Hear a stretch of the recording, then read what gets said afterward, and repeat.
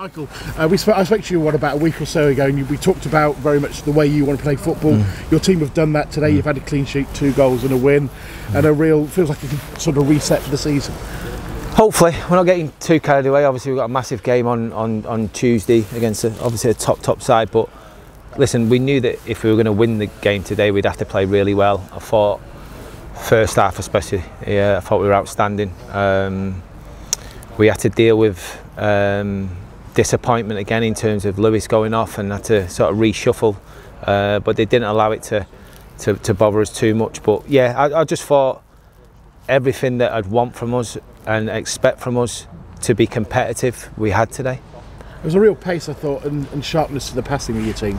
There was, and look, the reality is, Michael, we've got Anthony Scully back on the pitch, who's our top scorer, and he scores a goal today. We've got real quality on the other side in Morgan Whittaker, who shows the reason why we tried to sign him in August, and it didn't happen in August, and we didn't bring 2 or 3 more in August. So, as coaches, as managers, you can improve the players 5–10% in terms of how you want to play and how you set yourself up. But ultimately, it comes down to players, and I think we had some decent players on the pitch today, and they've proved the point. Ironically, maybe it's not great for Lewis Monsma, but it proved ultimately perhaps to be a moment that changed the game in some ways. I'll come to that in a second. But first of all, more importantly, how is Lewis? What's the situation with him? Yeah, it's difficult to tell. He's got a brace on his knee at the minute. Obviously, he felt something pop, which obviously is never a good sign. Clearly, going to let the knee settle down for a couple of days before we get it scanned to get a true reading of what's going on. I'm fearing the worst on it, if I'm being honest, in terms of, I don't think it's a couple of weeks. With a bit of luck, maybe it's only 4, 6, 8 weeks or whatever, and that would be a right result at this moment in time. But yeah, it's a shame because he was playing ever so well.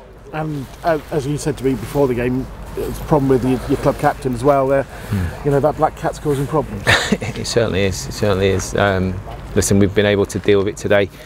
Does it mean that we're going to be able to deal with it going forward? So, I think, yeah, we have to think smart and work smart over the next couple of days, because we definitely need reinforcements in that area. I think obviously you've got Regan Poole, and who was outstanding today, and obviously TJ having to move very, very quickly. So we've had to ask Bish to play in 2 or 3 positions again, and he's done that manfully. He did really well, but the change meant you pushed Fiorini perhaps a little bit further forward, and he was involved in creating both the goals and had a pretty good performance all round. Yeah, he was good, and Lewis has sort of come back into it over the last few games.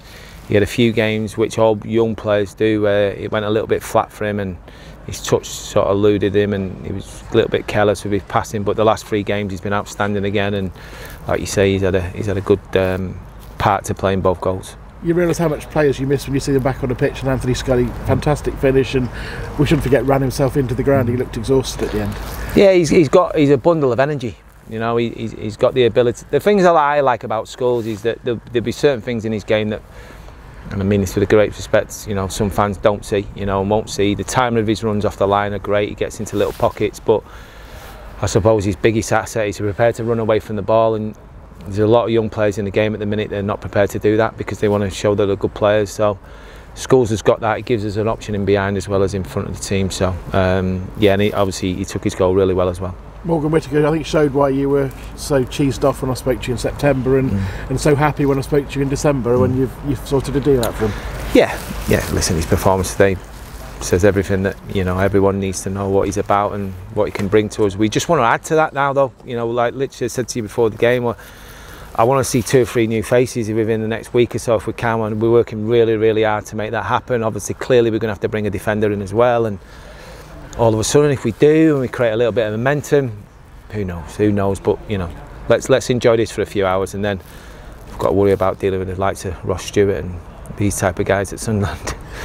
There's no doubt it was a red card, but do you think some of the decisions leading up to that red card maybe led to it in some ways? Don't get me on referees, please don't get me on referees. Yeah, I mean, obviously the goal that they had disallowed, the offside, clearly offside, but I think the referee admitted straight away as soon as he'd made the decision that he'd made a mess of it, because the 4th official said that. But yeah, that would have been absolutely, exactly where we've been supposed for the first half of the season if that would have counted. But luckily it didn't, and the correct decision happened. And we can talk about refereeing decisions on the back of a win rather than a defeat. Yeah, just to pursue it, though, there was a couple of physical challenges, and probably in your playing day, we wouldn't even talk about them. But perhaps nowadays, they're sort of ones that we often see games pulled up for, and it felt like it gave a momentum that led possibly to the challenge as well.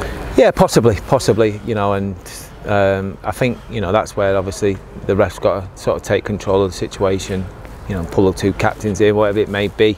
But I just think sometimes they make a rod for their own back, really, because they allow certain things to go and don't deal with it there and then, and then you've got a bit of an issue because you have players sort of similar to myself in my time where I'm thinking, all right, okay, I've got a free one here, so I'll make sure I oblige and take the hit.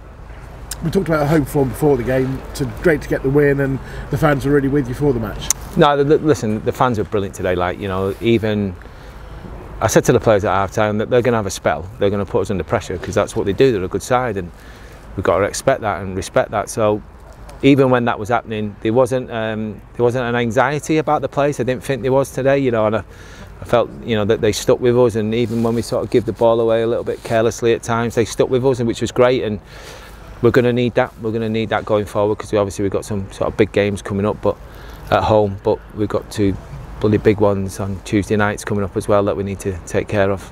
Just on the signings, I know nothing's imminent or like tomorrow or anything like that, but from now what you're saying, 3 or 4, possibly a defender now, and 2 to 3 front players?